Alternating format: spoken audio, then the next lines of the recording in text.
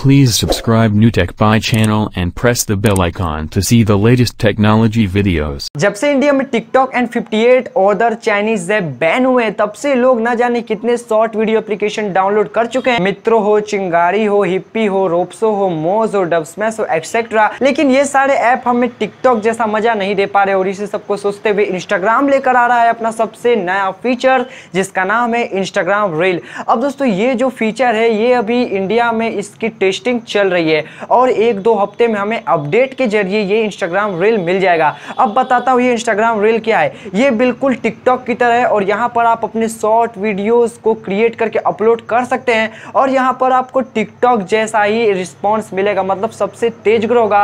और जैसा कि हम सभी जानते हैं कि इंस्टाग्राम ग्लोबल ऐप है, तो हम इसके शॉर्ट वीडियो प्लेटफॉर्म पर भरोसा कर सकते हैं। तो आज की वीडियो में हम यही बात करेंगे कि क्या है ये इंस्टाग्राम रील, कब लॉन्च होगा और किस तरह आप यहाँ पर अपनी वीडियोस अपलोड कर सकते हैं। मतलब इंस्टाग्राम रील के बारे में सब इन्फॉर्मेशन आज मैं इस वीडियो में देखने वाला और ये इन्फॉर्मेशन को जानने के लिए आपको इस वीडियो को पूरा जरूर देखना होगा। नमस्कार दोस्तों, मेरा नाम ऋतिक, आप देख रहे हैं न्यूटेक पाई। इस वीडियो को भी से लाइक कर दीजिए और चैनल को भी सब्सक्राइब कर दीजिए और वीडियो को बिना स्किप करते हुए पूरा जरूर देखिएगा, क्योंकि हम वीडियो सिर्फ पैशन के लिए बनाते हैं। इंस्टाग्राम जल्द ही भारत में टिकटॉक जैसा फीचर्स लेकर आने वाला है। रिपोर्ट के अनुसार इस फीचर का नाम होगा रील। यह नया फीचर सबसे पहले नवंबर में ब्राजील में लॉन्च किया गया था और अब खबर है कि कंपनी भारत में इस फीचर की टेस्टिंग कर रही है। जैसा कि सभी जानते हैं कि भारत सरकार ने पिछले हफ्ते पूरे देश में 59 चाइनीज ऐप को बैन कर दिया था, जिसमें सबसे ज़्यादा चर्चित ऐप टिकटॉक था। टिकटॉक के बैन हो जाने के बाद हर कोई इसका विकल्प लेकर आने की तैयारी कर रहा है,